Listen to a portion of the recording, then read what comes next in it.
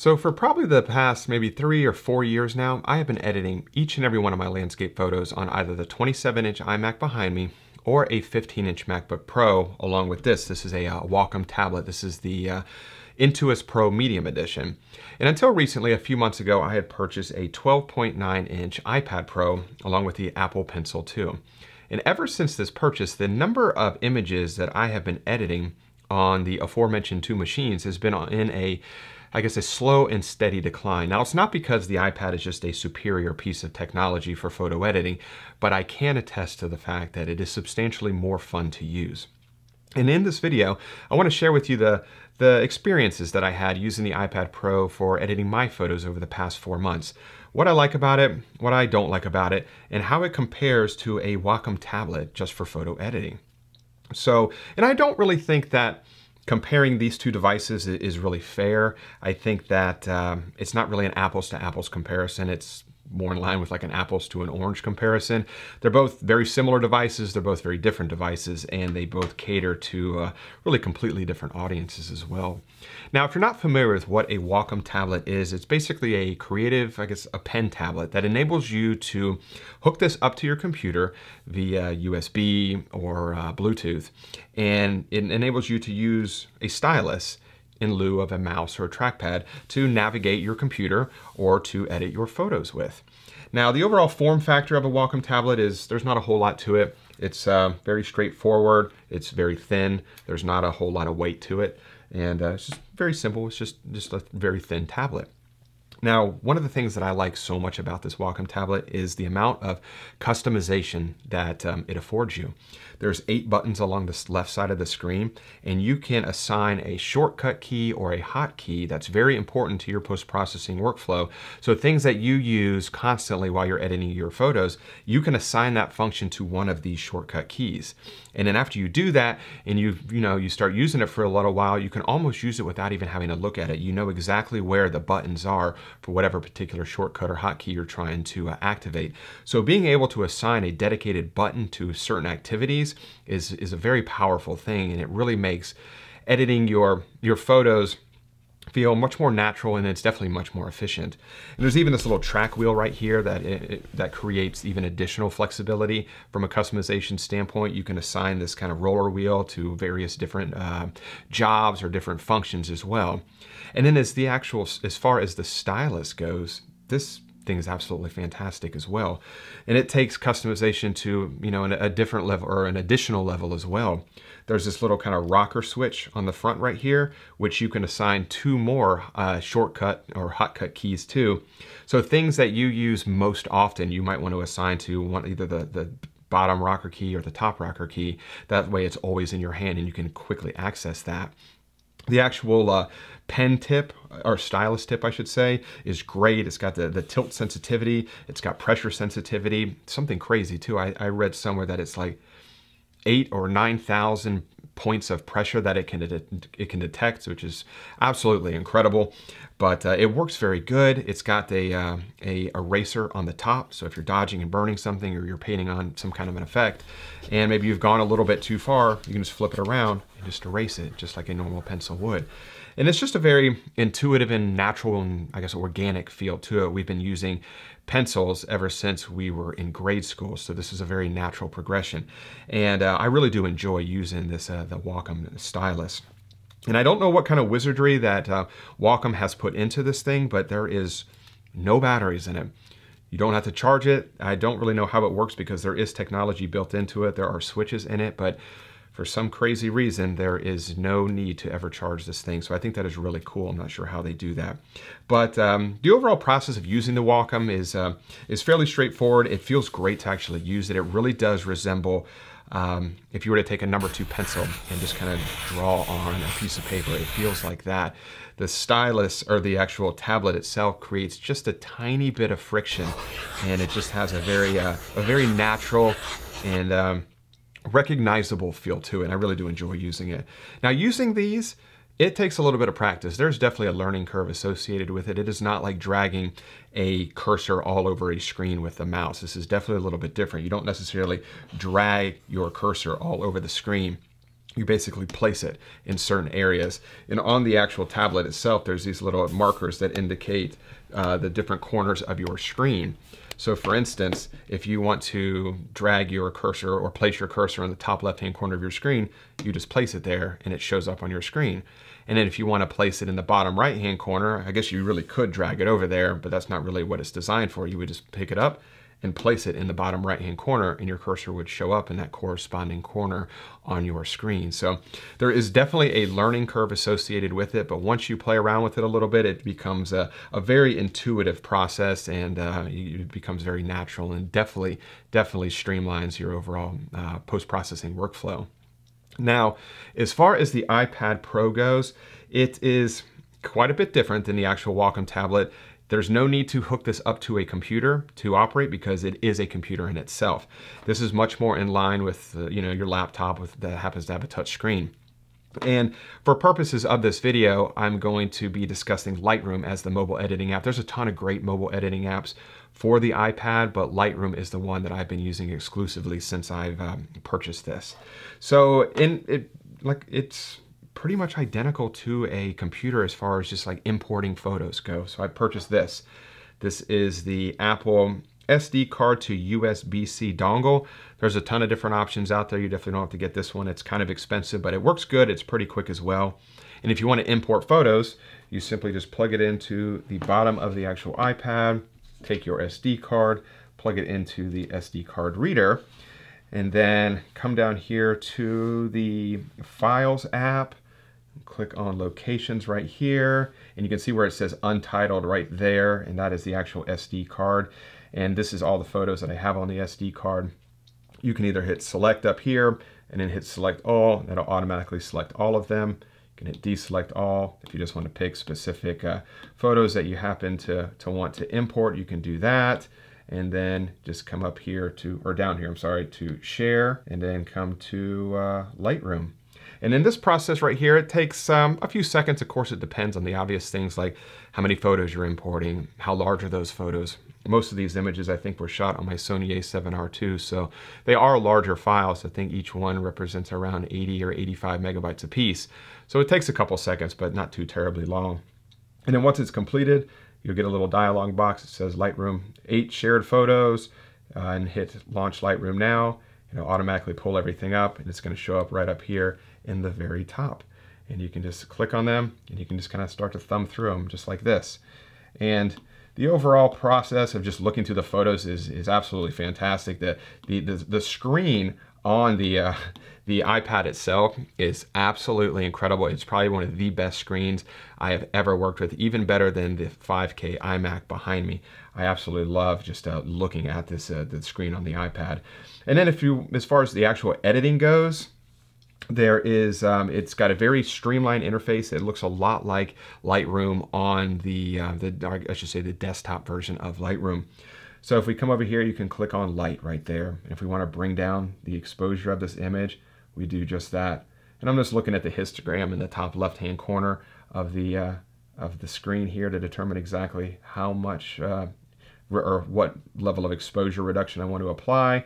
Maybe not quite that much, maybe somewhere right around there. Definitely want to add some contrast to kind of really fill out the histogram there. Bring the highlights down a little bit. Maybe bring the shadows. What do we want to do with the shadows? I think we want to actually bring them down a touch. And then the whites. Bring the whites down just a little bit there. And then the blacks. I think I'm going to bring the blacks down just maybe not quite that much. Maybe to about right there. And then you have your color section right here, and then you have your white balance. So if you want to do auto white balance, we can select that. Or if we want to do, cloudy, we can do that. It even has the white balance selector, so you can kind of just drag this around a neutral area, and it'll automatically adjust the white balance to that area. So I think that auto did a pretty good job on this one. Maybe warm it up just a touch. Then you have your standard, vibrance and saturation sliders. Kind of maybe boost the vibrance a little bit. Maybe bring the saturation down a touch, which is kind of my standard workflow. Then you have your effects section. If we want to add a little bit of texture, we can do that here. You can add a little bit of clarity. I'm going to actually put a little bit of negative clarity in there just to kind of soften it a little bit. Got your dehaze slider, which I'm going to do something a little bit different with that in a second. And then your vignette. Let's add a subtle vignette. Maybe feather that vignette a little bit. It's about right there. And then you also have split toning, so you can tone the highlights a certain way, you can tone the shadows a certain way, which is a fantastic addition. I think when the first few iterations of the iPad mobile editing app came out, they didn't have split toning, I believe, but now it does and it works fantastic. I'm not going to use it on, well, we'll use it for demonstration purposes. We can add a little bit of warmth to the actual highlights itself, so maybe something about color about right there. That looks fine. Then you have your detail section. If we want to add a little bit of sharpening, we can do that right there. You can mask the sharpening some, add a little bit of noise reduction if we like to. And you have your optics section right here. You can remove chromatic aberrations. You have your geometry section to kind of fix distortion, which I'm not going to do that on this particular image. But as we go through this editing process, you can really feel that it's very, very similar to the desktop version of Lightroom. So if you're a Lightroom user, this should feel very natural to you as well. Then you have this selection up here, which is going to just basically hide a lot of those tools. You can select this, and this is going to pull up a lot of those kind of Adobe presets that Lightroom comes with. That's that selection. And then you have your crop tool. Let's put maybe a 4:5 crop on this one right here. I'm going to bring it up there to the top. I'm going to try and straighten this image out a little bit. Maybe something about right there looks good. Maybe bring this out just a touch, and then just going to hit done right there. And then you have your standard kind of clone and heal brushes right here. And then I think this is fantastic, which is the actual selective edits. So this is where you can access your graduated filters or your radial filters or your adjustment brushes. So once you select that, come up here to the plus tool or plus button and hit this right here. This is going to be your graduated filter. I'm just going to drag it down across the top right here. And then I want to come over here to effects because I want to do something with dehaze. So we can either take a lot of the haze out of that back area, or we can actually add a little bit more into it. I'm going to add a little bit more just to kind of exaggerate that. I just kind of like the atmosphere that provides. Something like maybe right there looks good. I think that looks nice. And then as far as like the radial tool goes, we could come up here and hit plus there, hit the actual radial, draw a big radius, maybe right over this area right here. If we want to angle it a little bit, we could. Maybe reduce the size of it. And let's say that we want to go to effects. Let's say we want to add a lot of texture to it. So if you can actually see that area, what that texture is doing to it. So if we want to kind of just make it pop a little bit, we could. You kind of do the same thing with clarity. I'm not going to do anything with that though. I'm going to bring the texture up a little bit, just kind of grab the viewer's attention right there in the beginning. And then as far as the actual adjustment brush goes, I think this is amazing. Click the adjustment brush. You have this right here, which is going to be your overall size of the actual brush. It's going to bring it down to small. This right here is the actual feather. You can see it changing at the top of the screen. And then this is the actual flow of it. So I'm going to bring that up kind of high. And just so you can easily see what we're doing, let's bring the exposure up all the way.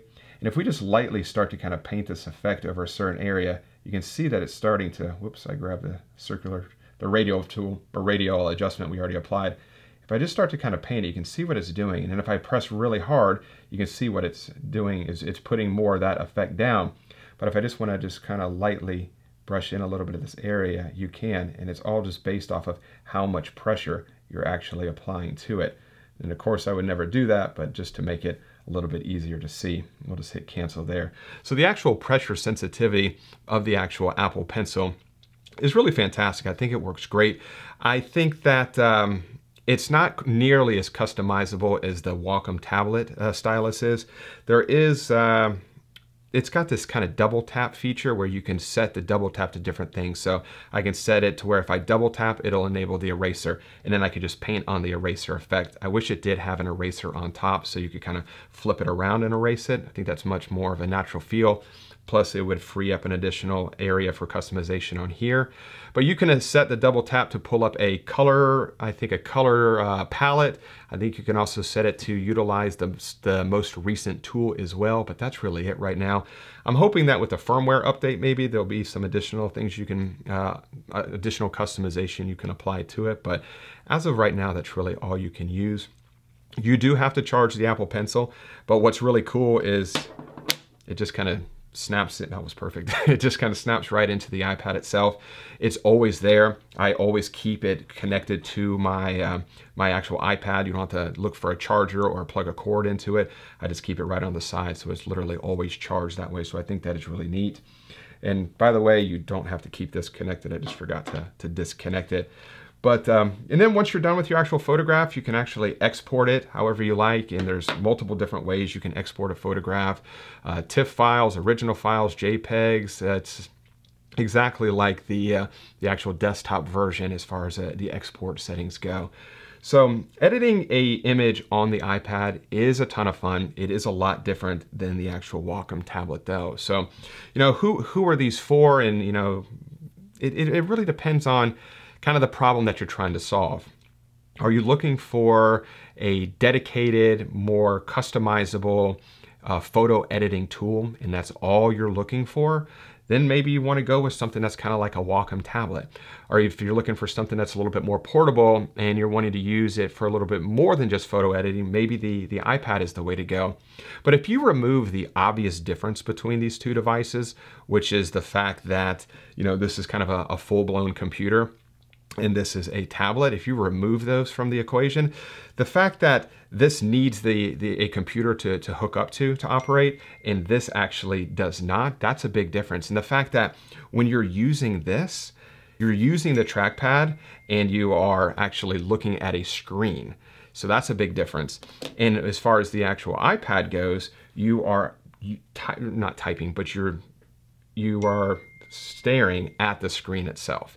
So sorry, I got the text messages going off on my iPad, but you're not actually looking at a secondary monitor. You're looking at the actual screen itself. So that's a really big difference. So is one better than the other? Absolutely, but it really just depends on exactly, you know, what you're looking to accomplish with it. Are you looking for just that dedicated photo editing tool?